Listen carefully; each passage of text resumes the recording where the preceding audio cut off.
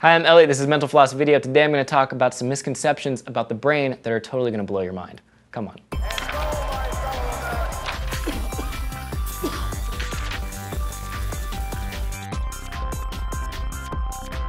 Misconception number one, we only use 10% of our brains. This is still a very prominent myth that has been around since maybe as early as the 19th century, but it's not true. According to neurologist Barry Gordon from the Johns Hopkins School of Medicine, we use virtually every part of the brain, and most of the brain is active almost all the time. Let's put it this way. The brain represents 3% of the body's weight and uses 20% of the body's energy. So, Hollywood, please stop making movies about this misconception. Thank you. Misconception number two, the bigger the brain, the smarter the person. This one remains controversial, but scientists have yet to find a definitive link between brain size and intelligence. Some studies have used MRIs to show correlation between higher IQ and bigger brain, but many experts are hesitant to make the connection because the IQ scale has a limited ability to test intelligence. Plus, it's just unlikely that brain size is the only factor when it comes to being smart. It is possible the size of the brain parts may be correlated with skill. For instance, blind people may experience growth in parts of the brain to improve hearing. Misconception number three, right-brained and left-brained people are different. Okay, so the common belief is that people who are right-brained tend to be more creative and people who are left-brained are better at logic and math. It's true that both sides of the brain tackle different tasks. For instance, the left side of the brain typically processes language and the right side does things like spatial ability, but both sides of the brain are constantly communicating. Basically, unless one whole hemisphere is damaged, neither side of your brain is going to dominate your personality or abilities. According to cognitive neuroscientist Kara Federmeyer, research shows that overall, the abilities that make up math skills arise from processing that takes place in both hemispheres, and that damage to either hemisphere can cause difficulties with math. Misconception number four, the brains of men and women are wired in different ways. A 2013 study from the University of Pennsylvania really confused people and news media about the differences in brains based on gender. According to the study, women tend to have more connections between their two brain hemispheres,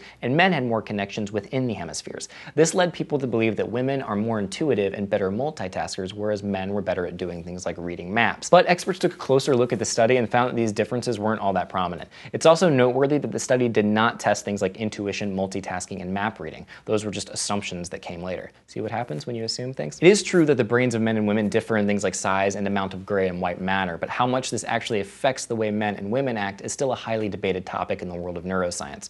According to the Scientific American, no research has demonstrated gender-specific differences in how networks of neurons become connected when we learn new skills. Even if some gender differences do eventually emerge, they will likely be small and based on averages. In other words, they will not necessarily be relevant to any given individual. So you could say that the gray and white matter don't matter. Misconception number five, the brain is gray. So we tend to picture brains like the ones we see preserved in jars, but a brain inside of a head is actually many colors, including gray, white, black, and red. That basically means that the brain is actually grosser than what you imagine. Misconception number six, people can be visual learners or auditory learners. You've probably heard these terms used to describe a person's learning style, but as of now, there's no proof that every person or child has a different learning style. In a 2009 study published in the journal Psychological Science and the Public Interest reviewed all existing literature and studies claiming to prove that there are learning styles. The researchers found that none of the studies used a randomized research design, making none of them credible. Good job, scientists. Speaking of which, misconception number seven, genetics can affect whether you're a math person. This is a big area of conversation, especially since we know that certain cultures excel in math. China! So yes, math ability is partially genetic, but a lot of it actually has to do with whether or not a person believes that it's genetic, leading to self-fulfilling prophecies. Studies show that students who agree with the sentence, "You can always greatly change how intelligent you are," tend to get higher grades in school. Intelligence in certain subjects has a lot to do with preparation, and students who know that to be true tend to do better regardless of genetics. Keep trying. Misconception number eight, drugs can put holes in your brain.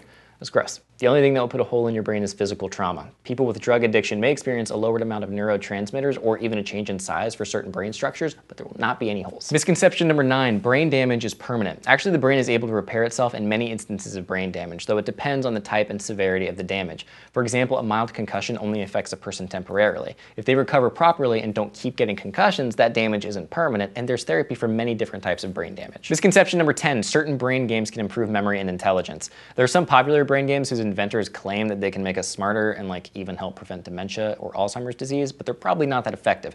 In October of 2012, Stanford University brought a group together to discuss brain games. It consisted of over 70 academics, cognitive psychologists, and neuroscientists. Their consensus report read, "There is little evidence that playing brain games improves underlying broad cognitive abilities or that it enables one to better navigate a complex realm of everyday life." Thank you for watching Misconceptions on Mental Floss video. If you guys have a topic for an upcoming Misconceptions episode that you would like to see, let us know what it is in the comments. comments and we'll check it out, and I'll see you next week. Bye.